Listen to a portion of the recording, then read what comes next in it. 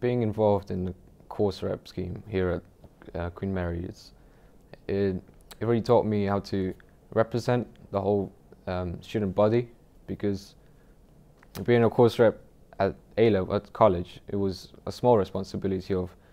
25, 35 people. Here you're responsible for coordinating the feedback of 250 plus students, and it's really important to be able to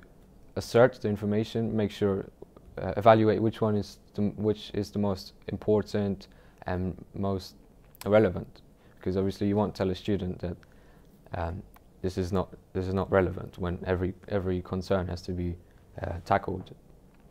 And it's just the extra responsibility really shapes your work ethics, and you can work, do your degree work around it, just being more flexible.